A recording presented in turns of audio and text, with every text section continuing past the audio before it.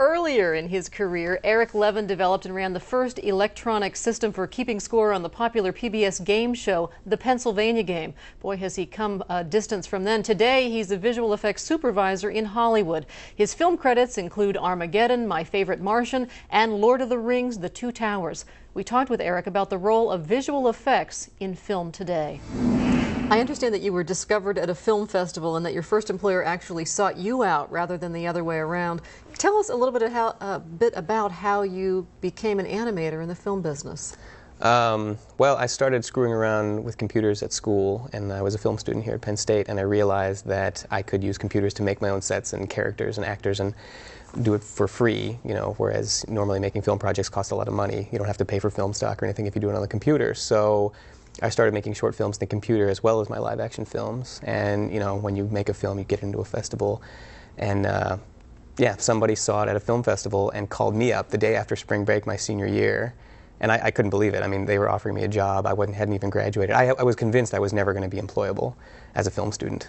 Because you were having too much fun. Right, and that's not the kind of thing that you normally get paid for. So. And in fact, you later went on and still do work with Phil Tippett, who of course is known for his special effects. In fact, he won Academy Awards for Jurassic Park and The Empire Strikes Back. What was it like working for someone who you had previously been in awe of?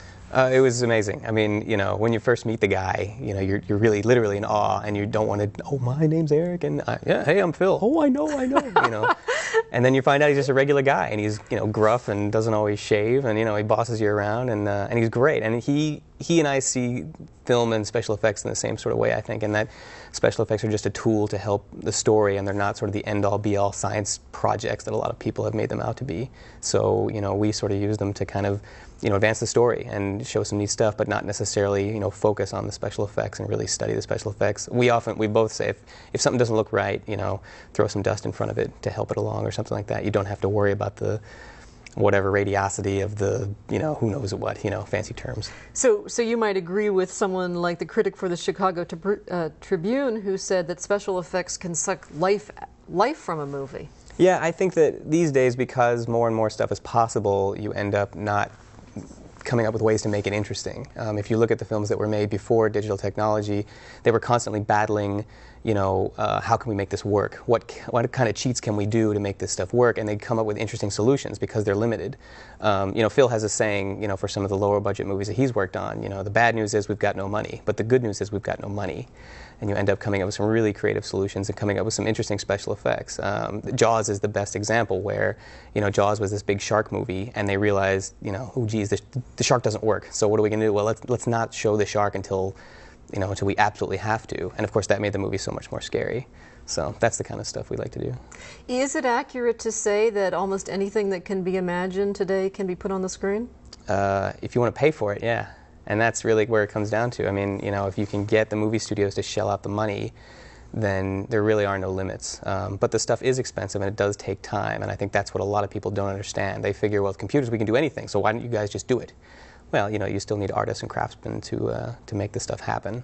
So, Sky Captain and The World of Tomorrow was filmed completely without a set. It was the actors were standing in front of a blue screen. Where will computer-generated imagery take us in the future? I mean, will there someday be digital actors and actresses? The digital actor thing is something that a lot of people talk about and a lot of people are really interested in, but it feels like they're interested in it as a science project, and they want to do it just to see if they can do it. It doesn't necessarily mean it's going to be a good thing to do. I think if you look at a lot of the digital set movies, like the new Star Wars movies and Sky Captain, they really have an interesting look, but they will often be sort of bland and dry because the actors are reacting to nothing all the time, which is hard to do for an actor, you know.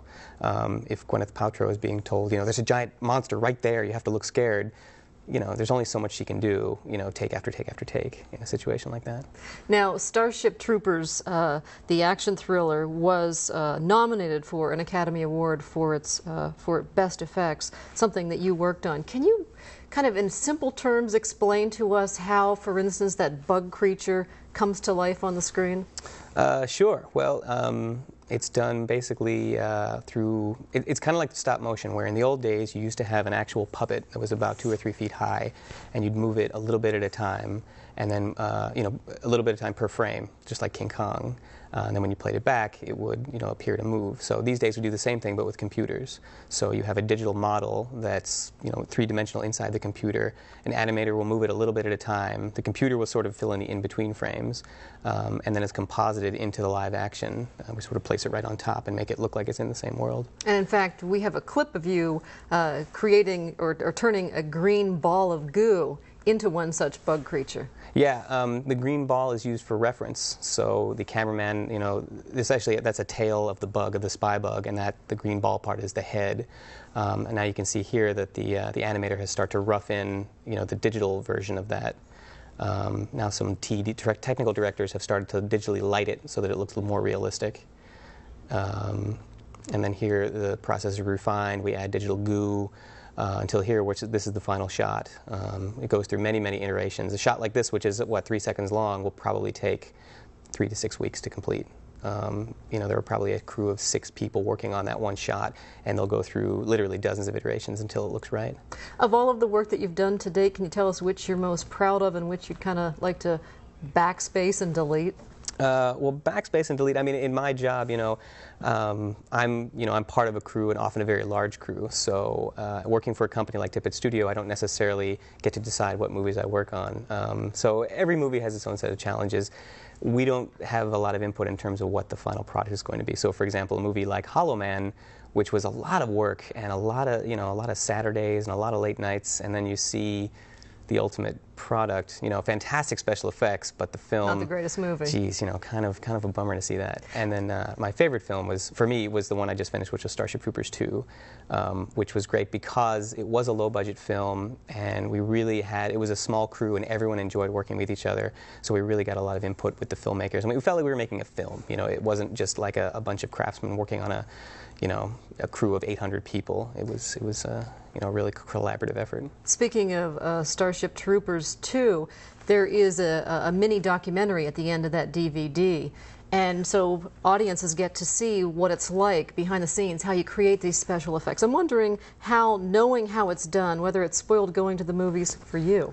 Well, I had always tried to figure out how the special effects were done, and my feeling is if the movie's a good movie, you don't even think about it. You're watching this stuff, and all of a sudden a giant monster comes and attacks somebody or whatever. It's amazing. You don't even think about it.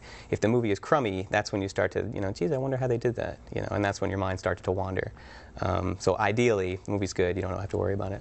With just a couple of seconds remaining, how does your work for the Pennsylvania game rank among your achievements? I was really excited about the Pennsylvania game, and I'm proud to be a part of that. It was some of the first computer stuff we had ever done, so it was very exciting. All right, thanks so much for being with us. Thank you. Leven says that Tippett Studio doesn't worry about the latest high-tech trends when it comes to animation. In fact, they often choose good old duct tape and bubblegum over a lot of high-tech solutions. Eric's newest film, Mask 2, will be out in February. A copy of the program you've just seen can be purchased through Penn State Media Sales at mediasales.psu.edu or by calling 800-770-2111.